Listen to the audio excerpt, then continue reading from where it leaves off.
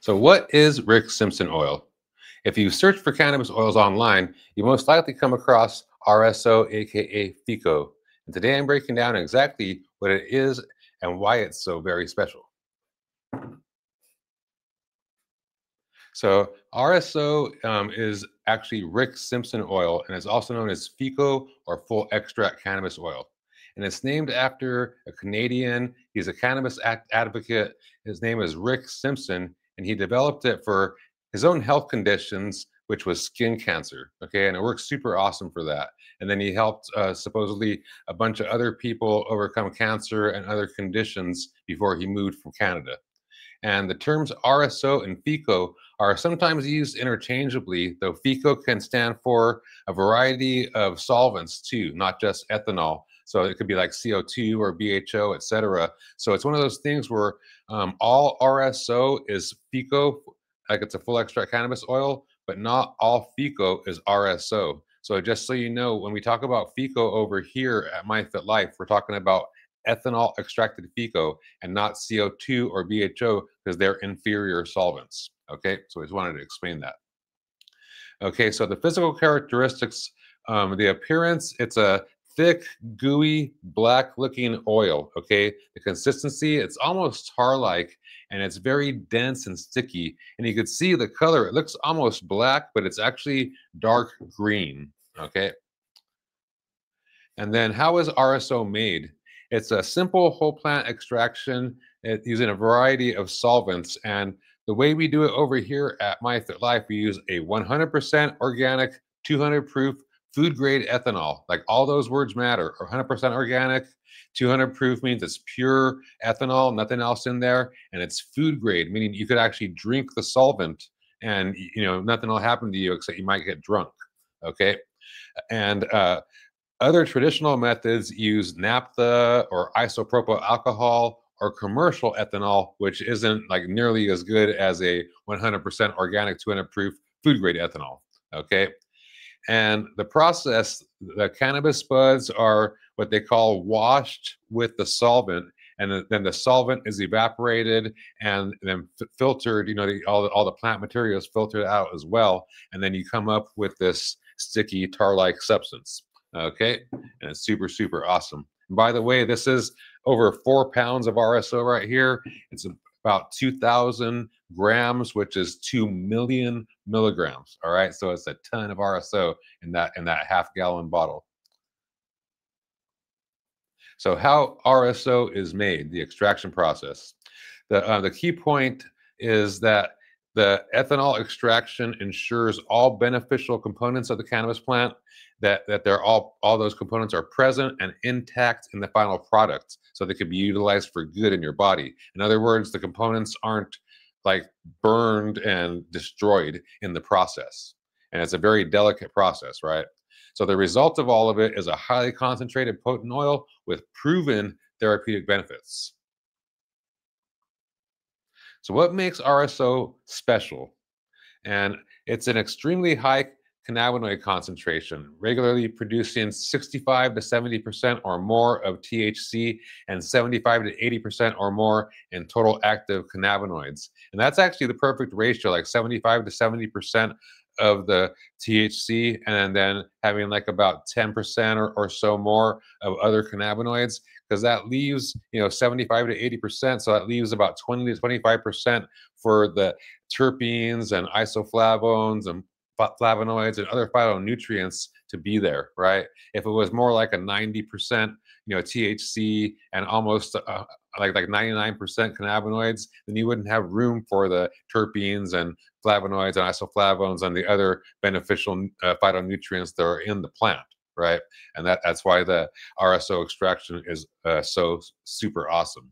So the full spectrum extract contains all the beneficial plant compounds, the full cannabinoid profile, and like we just mentioned, the essential terpenes, flavonoids, isoflavones, and other phytonutrients, including chlorophyll, omega-3 fatty acids, omega-6 fatty acids. There's a bunch of nutrition inside of that plant.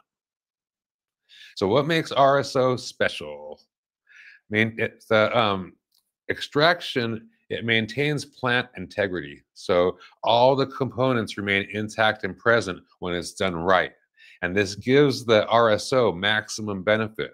The ethanol pulls more nutrients from the cannabis plant than any other solvent because it has what's known as a dual polarity. It pulls both polar and nonpolar constituents from the plant. And the other solvents do not do that, like the CO2 and the BHO, the butane, they do not do that. They have a single polarity, whereas the ethanol has a dual polarity, so it pulls more nutrition, and that's why it works better than the other oils that are extracted with the other solvents, including the CO2 and the BHO or butane. Okay. So what the entourage effect, you hear about that a lot, but we'll explain sort of what that is, because most people think of it as all the cannabinoids working together, synergistically to produce a beneficial effect. And that does happen, but that's only one aspect of the entourage effect, okay? The key concept with it is it's a holistic process where all essential plant nutrients work together synergistically to produce a beneficial effect. So not just the cannabinoids, but the cannabinoids plus the terpenes, the isoflavones, the flavonoids, the chlorophyll, and all the other compounds, they work together to produce an enhanced therapeutic benefit, okay? And that's what makes RSO so very super awesome. So some key points of the entourage effect is the whole plant extraction process boosts RSO's therapeutic potential, like way above anything else in the plant kingdom, basically. And it's more powerful than isolated compounds alone. So you have like pure THC or pure crystalline CBD products, and the RSO like just blows those away. That having the full cannabinoid profile plus all the other nutrients, the flavonoids, isoflavones, etc., just that combination makes it so much more therapeutically beneficial. So, for instance, like I went blind from glaucoma and got my vision back with cannabis oils, right? If I take like a pure CBD or a pure THC or even a CO2 extracted full extract cannabis oil, or a BHO, a butane extracted full extract cannabis oil, I'll go blind off of all of those. It has to be the full extraction from the ethanol, the RSO extraction process, in other words. Any other extraction, I go blind off of it for whatever reason. This works because of the full nutrition profile that's pulled from the plant, okay? And it makes it more powerful than those isolated compounds like we just mentioned, and it produces a beneficial result through the synergistic action, all those nutrients working together. It needs all of that. So how is RSO administered? How do people take it in? The most popular way is through oral consumption. The way we do it over here is smaller doses throughout the day, so you get like a good flow throughout the day as opposed to taking 1 or 2 big doses. People also take it through suppository, taken rectally, but that to me, that's sort of hit and miss. Like it works for some people and it doesn't work for others, like sort of like a 50-50 kind of a thing. And I don't like to take that kind of a risk. So the oral consumption, we just work on that mainly over here, and we do it through capsules and tinctures as well. So you can get better absorption because there's a carrier oil that helps to carry it into the body, and you also get exact measured doses that way because the tincture you could give an exact dose, and the capsules you could definitely give an exact measured dose. Okay. The other ways to take the RSO is through topical application, and that's how you take care of skin cancer, basically. Like you just put it directly onto the skin cancer, put a little bandage over it, and just go through a process, leave it there for 24 hours or so, then remove it and replace it, and just go through that. And it usually happens very quickly, the beneficial results. So topical application, oral consumption, suppository, and then food addition. So mixing it into edibles and then actually into like meals themselves. And that's not usually used necessarily for overcoming chronic conditions, put in the RSO in food or edibles. It's more so for the relaxation aspects of the cannabis oils. Okay. So I just wanted to get that clear. Like you wouldn't have all of your RSO in edibles if you're trying to battle cancer, because there's so much of it. You would just take it, orally through capsule tincture or through the raw oil. Okay. So current research status and clinical perspectives. So the preliminary research shows promise for pain relief, inflammation reduction, chronic illness management, and complementary cancer therapy. So for the medical establishment, they're trying to use it alongside things like chemotherapy and radiation and things like that. Over here we do both. We help people that want to do the medical stuff. They do the RSO, and we help them with that. And then there's a bunch of other people that they don't want to go the allopathic route and get burned by radiation or get poisoned by chemotherapy, and they just want to do all natural, and we help out with that as well. So either way, and we've seen success both ways. It's really cool. So specific clinical trials. Like there's been over 10,000 clinical trials for RSO, and they're mainly being tested for cancer. And with that, there's like a variety of symptoms that they're trying to treat, and situations that they're trying to treat, like tumor shrinkage, symptom management, and mesothelioma trials. And mesothelioma is basically like a lung cancer, but it affects the cavity that your lungs are in, and oftentimes it'll start filling up with fluids, and you have to have the fluids drained and all kind of stuff. So RSO is showing promise with relieving that in clinical trials, and then also with metastatic disease treatment. And metastatic disease treatment is basically when the cancer spreads, like breast cancer will spread to the lungs or to the liver or something like that, and that's when they say it metastasizes, and it's having promise for that as well. So basically, the early results are showing promise in all of the areas that they're researching for. It's really, really cool. Like I said, they've done over 10,000 clinical trials, and they say they've found like I believe it was like 75% success rate, which is unheard of. Like 51% is awesome for clinical trials of a success rate. So having 75% is crazy, and that's not just with one clinical trial. That's gathering all 10,000 plus clinical trials. They'd had AI do that, and then formulate what the success rate was. With all of them combined, and it was 75% for over 10,000 studies. That's crazy. That's crazy awesome, right? So the popular use and anecdotal evidence, like what's it used for, and and advocated for. The biggest thing is cancer. Like 90% or more of the people that come to see me are seeing me for cancer or cancer-related symptoms. And some of those symptoms are pain and inflammation. But people also use it for chronic pain, inflammation, and a number of other things. Many users find benefit for various chronic conditions, like a whole slew of them. You see it online, like epilepsy, all kinds of different things.